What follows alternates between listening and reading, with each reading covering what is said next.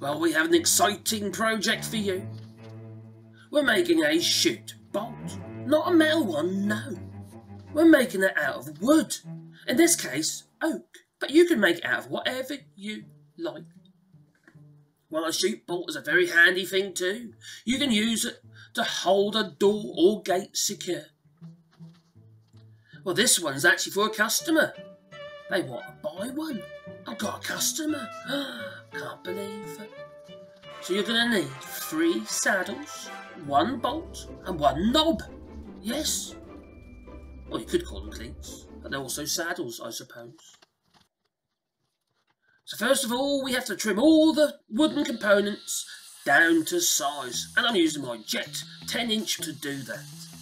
And once we've got them all cut to size, to width, to thickness, etc., well, we're going to run through the thicknesser. You can use a hand plane if you like, or just sandpaper. So we're going to do a similar job. We're going to cut the chute bolt to size, to length. In this case, this is a 300mm 12-inch chute bolt. Oh. Now use my jig on my radial arm saw. I want a small 45 cut on the ends of the chute bolt. Just to make it look nice, and just make it feel more professional. So now we're making the cleats, or the saddles. Now, we're going to do a glue-up saddle. You could make the saddles from solid wood, but we're going to be gluing ours up, as you'll see. And this is Cascamite, powdered resin wood glue. Wear a mask because it's carcinogenic. Otherwise, just use some PVA. Then it's going to go outside, make sure it's waterproof.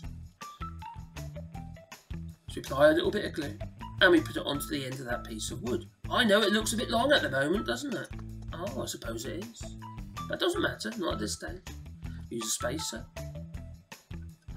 And then we clamp the second piece of wood. Now using these little F-clamps, they do a fine job of this. So now there'll be another spacer. You need to make sure you've got clearance. Otherwise, if it expands in the humidity, the chute bolt that is, it will jam up solid. And you don't want to be in a jam, no. No, that won't be good.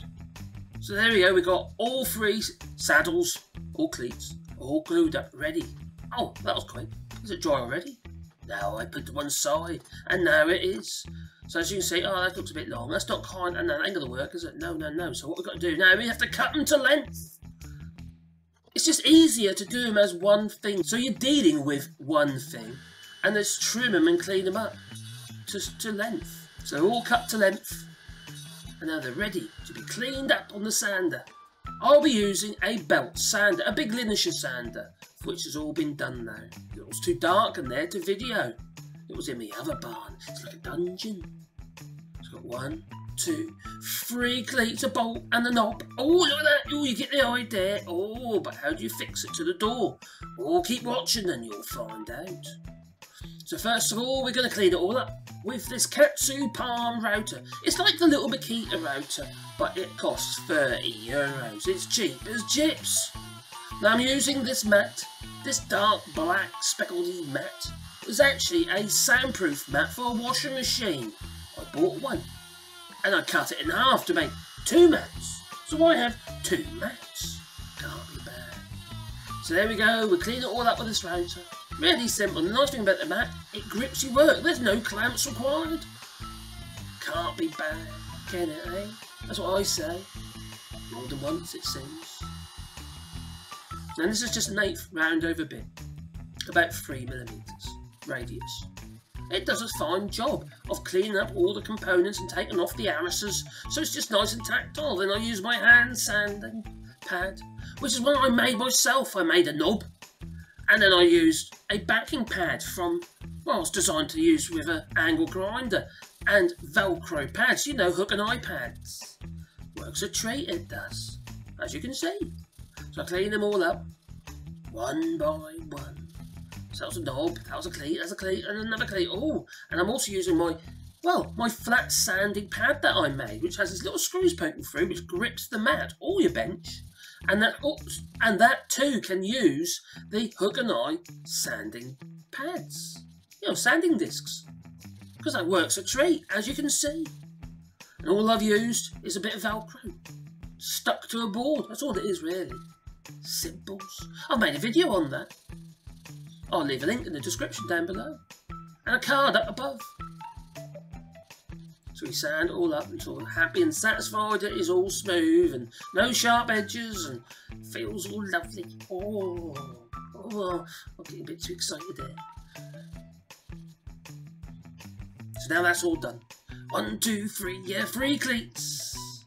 We make sure they're all lining up. Oh no, we're going to mark it for the screws. That's what I'm doing. Ah, look at that. What a clever idea. Line them all up like that and do it in one go. Makes a lot of sense, doesn't it? And I'm using my air drill and a 10mm plug countersink. What I mean by that is there's going to be wooden plugs that cover the screws. Oh, you don't see the screw heads, they're just ugly. Yeah. So now we're going to fit the knob, because you've got to have a knob. Yeah, it's all about the angle of the dangle. You've got to fit the knob. Oh, there it goes. There it is. Oh, and then unscrew from behind. That one won't have a plug. There's no need, because you're not going to see it. It's going to be against the door. And using my little Stanley battery drill, we put a screw in just to hold it in place. And that with the glue, it will be perfect. Oh, wonder what we're doing now. Oh, I know. We're making the plugs using a plug cutter in the pillar drill. What a clever idea. And as you notice, I'm using scraps of wood. I don't throw anything away, no. And that's an old Clark pillar drill. I've had it some years.